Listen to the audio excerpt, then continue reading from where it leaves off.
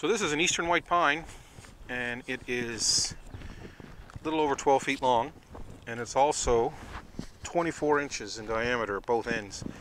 According to the Wood Web, this old girl weighs 1,401 pounds, and it's way too much for my little tractor to lift up. The 2025R can comfortably lift 1,000 pounds. And when I say comfortably, I wouldn't lift it far off the ground, but I can curl it and I can put it on the mill. So I'm going to take a round off of this, and we're going to see if I can get that on the mill without wrecking the tractor. I do have ramps and a winch, and I can power buckle it up if I have to, but this would be convenient if I don't have to. What I need to make out of this, I need to get some 2x12s 10 feet long, so I can take some length off of this and see if I can't take a couple hundred pounds here and there, shave the other end off so I get some not so dry wood to put my blade into, so the leisure on the blade. So anyway, let's cut this up and see if I can't move it. Wish me luck.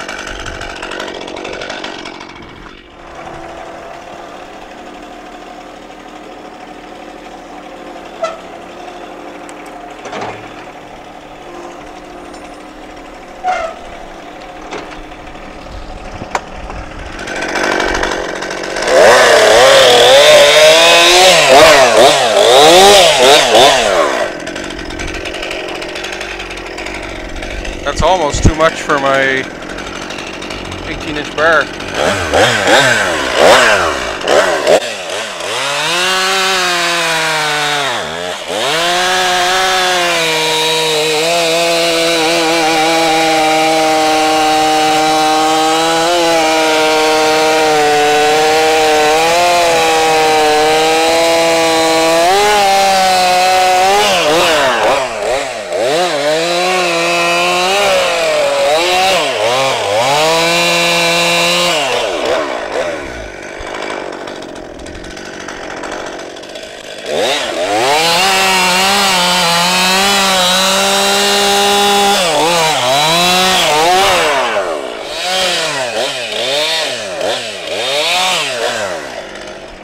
I shaved as much weight off of it as I would have liked. However,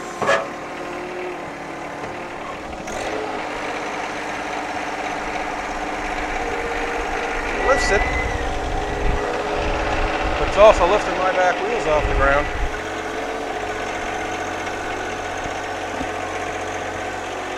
I'm not exactly sure why I feel the need to lean over, but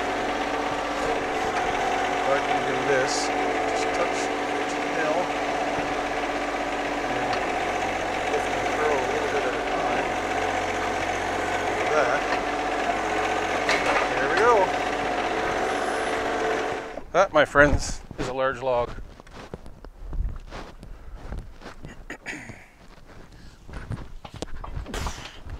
Oh boy. Yes, sir.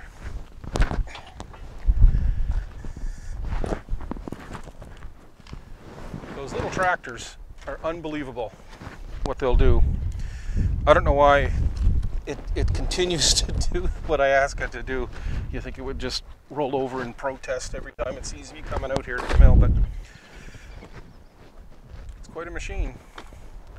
I'd have another one tomorrow. I don't know if I might get, the next one I get might be like a 2038. This one's a 2025. The 2038 is just a little bit bigger chassis, and of course a few more horses. I never run out of horsepower. Never. I always run out of traction before I run out of power. And when I'm pulling logs around the mill, I use this machine behind me that you can see, and its job is to push the tractor when it gets light. It's got a driven rear axle, of course, so it makes a big difference. We grind this this bark up, make bark mulch out of it, with all of the edges from my boards when I re-edge the boards. So I've got to protect myself here a little bit. I'm going to put this stop up. I need to get my backstops up a little closer to the center point because it's too far.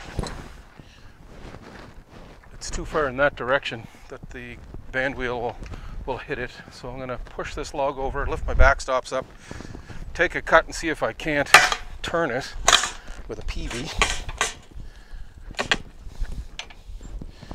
So you guys remember me saying I want to build a log roller. This is the real reason why, this kind of log.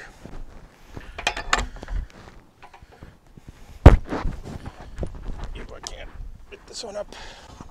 All right, a little better. Big chunk of bark. Take the chainsaw. I think I'm going to trim that edge off a little bit.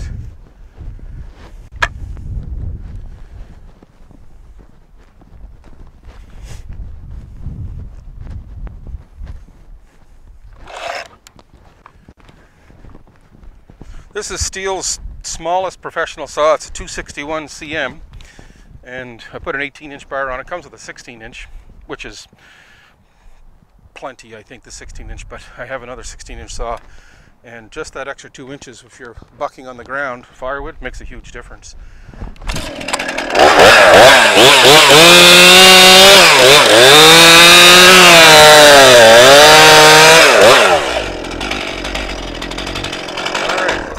Get this, slice the top of that log off.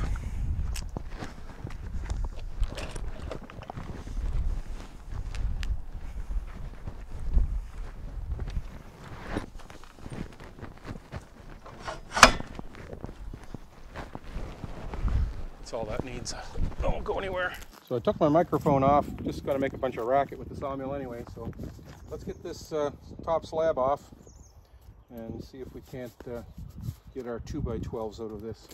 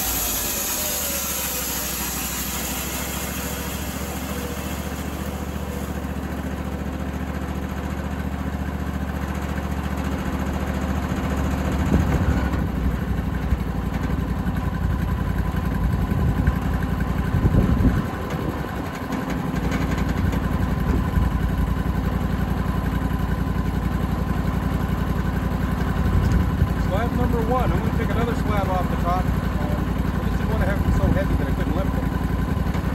That's at 22 inches off of the deck, so I'll go down to 20 and make it cut.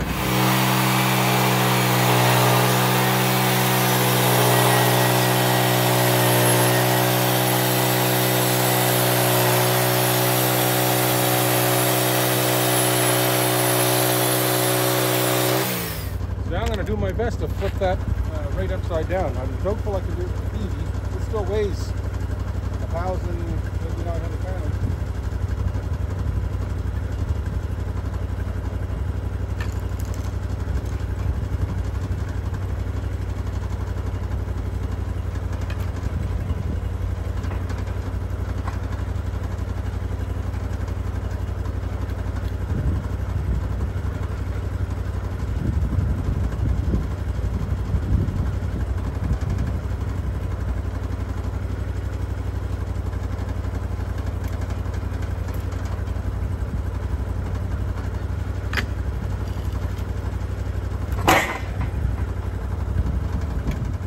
take another small slab off the top of that and try to get some manageable pieces, get it down to the 12-inch cant. And you can see how crooked and how many bellies and horns are in that. So we're going to clean all that up. And that piece I took off, I can get an 8-foot piece of 2x6 or 2x8 maybe. So let's take another 2-inch at a time. Those are bite-sized, manageable pieces that I don't hurt myself when I'm lifting them. Let's get at it.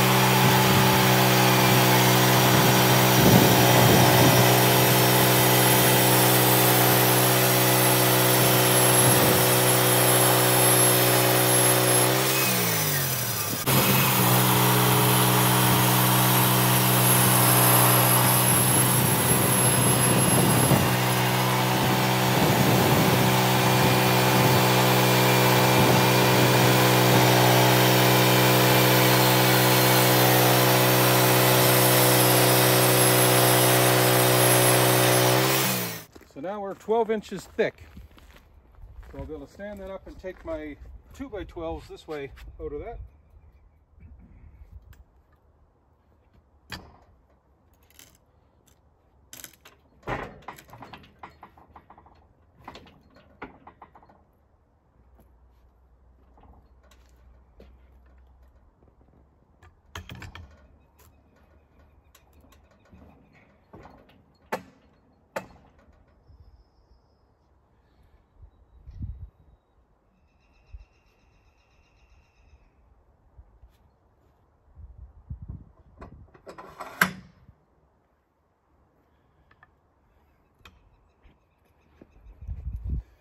You can see how automatic turners and automatic dogs and log stops would work good.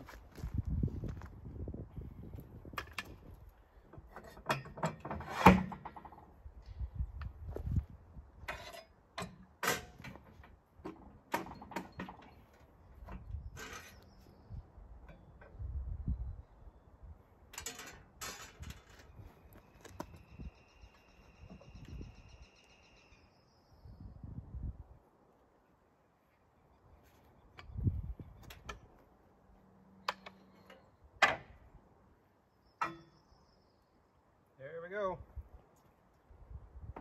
Lock our clamps.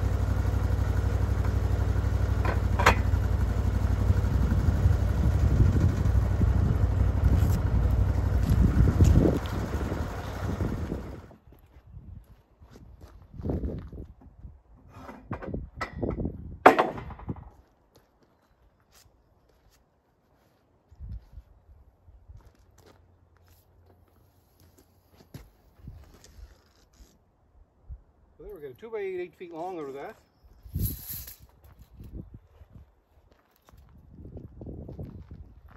That would have been just garbage otherwise.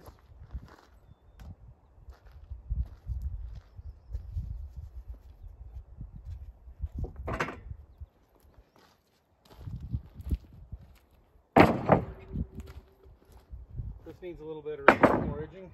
There's another 2 by 8.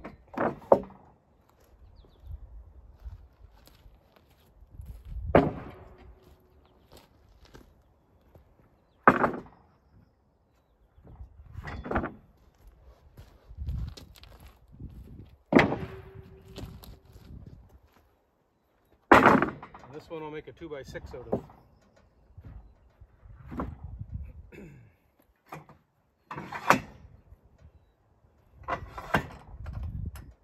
So we'll go down 1 more inch, that'll be 7 inch. That'll give us another 1 by 12 and a couple more edges off of these.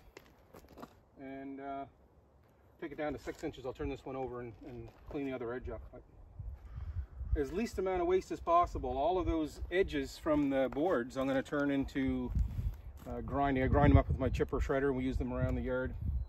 And the slab wood, I've been running through my processor and filling my own woodshed with some of it. I try to keep a quart or 2 ahead of dry softwood for the winter, and then I'll sell the rest or even give the rest away if I can. Help somebody out. I don't mind that at all.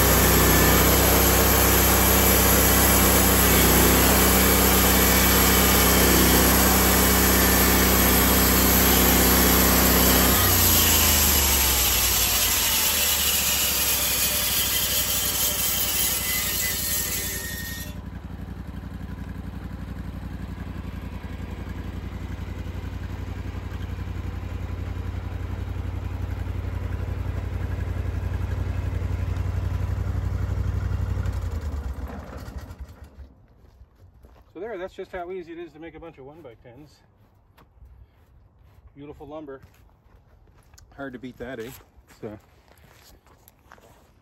So from that one log, I managed to get 255 board feet and various piles of lumber around the yard for different orders. There's a couple of 2x12s, there's 2x6s, 2x8s, lots of 1x, and some 1x12s. I think there's two or three more 1x12s that I already put in the rack. So it was a profitable log. It was a lot of work. It's probably more work for the tractor than for me, obviously. If you've seen that effort that portable tractor had to make. So you see just how easy it is to make, you know, 300 bucks, just about 300 bucks worth of lumber out of that log. And I've got, that's 255 board feet, I think I calculated out. I got some in the rack, I've got some on the forks of the tractor. There's still some 1x12s on the mill, and I've got some 2x12s that are ready to go out to a customer that's looking to brace up a treehouse, I think, for their kids. I don't sell graded lumber, so the lumber that I sell, if somebody puts it in their dwelling, their main dwelling, that's totally on them. It has nothing to do with me. I don't pretend that I'm selling kiln dried lumber or that's graded or stamped. It's just dimensional lumber. Big part of my business is selling things that you just can't buy at the Home Depot or the local building supply. Somebody opens up a house and there's 1 1/4 inch thick, you know, a 5/4 by 9 inch board kind of thing. So they'll call me and they'll need 10 of those to secure up their house before they put the siding on or put a roof back on, something like that. So I get a call, and that is exactly what I'm interested in. I'm not so crazy over just trying to compete with 2x4s and 1x6s. That I just can't compete. Those are factories that build those, that mill those lumber. So anyway, thanks again for watching. I know it's been a long, boring video. If you stayed with me this far, I would like to send you a medal, because it's pretty boring, I'm sure, if you're not here listening and paying attention to all that's going on. So thanks. If you're not subscribed, please do. I think that the content you get here it isn't professional quality by any stretch of the imagination. What I do, I make a living at it, and I film it basically for my own entertainment because it's kind of fun. But the channel's growing. It's we're just about to crack the 3,000 subscriber mark, which is significant, I think. I'm not really trying hard. I'm not making an effort. I know some guys try to release a couple of videos a week or maybe even daily, but I'm trying to get on the couple of times a month, and I go in fits and starts. Sometimes it's easier just for me to do the project and not film it than it is to film it. So anyway, thanks again, and look forward to seeing you on the next video. Over and out.